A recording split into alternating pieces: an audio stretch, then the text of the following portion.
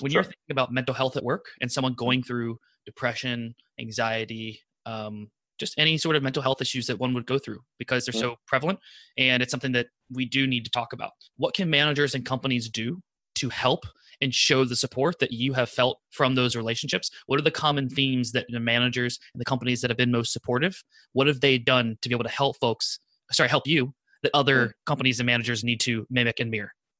Yep. It's the unfortunate thing is that there is this stigma, right, to mental health. And it's as real as any other illness that's out there, right? It's your mind, it's your body. It's something that is not just addressable by sleeping it in, right? It's not just addressable by going to the gym. It is an absolute beast, right? Some have it in lots of different capacities and scopes. Some are social, some are as deep as it comes. But, I remember being a kid and being 13 and being put on medication, right? And going through that and being so ashamed of that. But at the same time, it helped me get through what I needed to get through. And then, at the time, and in today's day and age, and I remember telling Jeff, what I was going through and all these things personally and what I was dealing with. And I remember him just saying, he's like, what do you need? Right? Like, what is that you need? And maybe that would have been different if I had sucked at my job at the time, right? Like, but I think, in a scenario of like just work, it's so hard and doing all the things that I was doing, like he knew that I could burn myself out, that it could be, it could be something different. And I remember sitting there because like to me, work was everything at LinkedIn. Like I didn't want to leave. I didn't want to take time off. I never did, right? I was always on a plane, some different office, what have you. But he was just like, what do you need? And he just listened, right? Wasn't my therapist. It wasn't anything like that. We just connected and I genuinely enjoyed talking with him.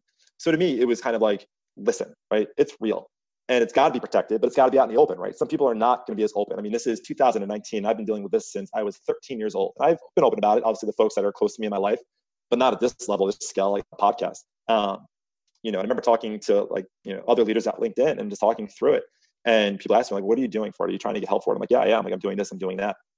And, there are times where I was and times where I just wasn't working or didn't have time to do it. So I think, from a company standpoint, it has got to be something that is just fully protected and covered. It's got to be open and accepted, right? You want to work in a community where you feel completely inclusive, right? It's just, if you're dealing with something, it has to be okay to talk about it. It has to be something that is okay. I mean, I repost all the time on LinkedIn, people talking about being in recovery, right? Dealing with mental health. And even myself, somebody that deals with it, my first initial reaction is always like, oof. But then at the same time, I'm like, you know what? Good for you. Good for you for putting it out there. But not everybody's going to view it in that way. Everybody's going to look at it and say like, good for them. That's pioneering. They're doing something great. Whatever post or thing you hear or you read. And there's others that are going to be like, oh, stop, suck it up. It's like, it's not like that, because when you see what you're capable of doing and you see what happens in that world of dealing with depression and anxiety, it's as real as it gets.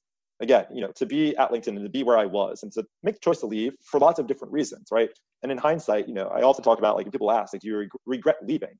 And the answer is yes, right? And it's not because I feel like the decision was a bad decision. It was because there was too much going on. I was dealing with too much. And at that time, as I look back, I needed that. LinkedIn to me was a family. It was a support system similar to what I was used to. And I made the choice to leave that because I felt I needed change. And that's what this does to you, right? You're trying to solve and fix and do this and do that and deal with your depression. And I felt that was the answer. And it wasn't.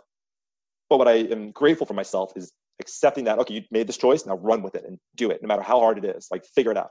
So, I mean, I think it's, from a company standpoint, it's like, listen better. I've been in scenarios where I've tried to talk about this, where it was completely and just dismissed. And that is mind blowing to me. So it's out there, that happens. I think talking to your manager about it is real, right?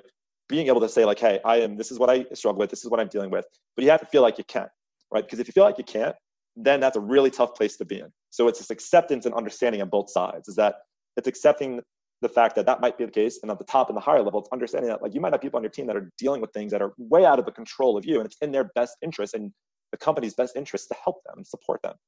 And I did that with LinkedIn. I mean, I remember times there was a shooting outside the Empire State Building at LinkedIn. And it was like 2012, I believe it was. I'll never forget, people were still coming in, people were in the building. It was like complete shutdown, lockdown. And everybody, got in the building, they were safe. And Mike Emerson dialed in, VC of the New York office. And he was like, what do you guys need? Whatever you want, you got it, right? Because people were shook by this, and rightfully so. And, that's what you need. That's what people need. People like that have empathy, that understand, that can listen and really not try to put yourself in that person's shoes because you just can't. Oftentimes, that's what always happens.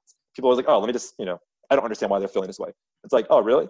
Have you gone through this journey that I've gone through? Have you been dealing with this hereditary illness that we have?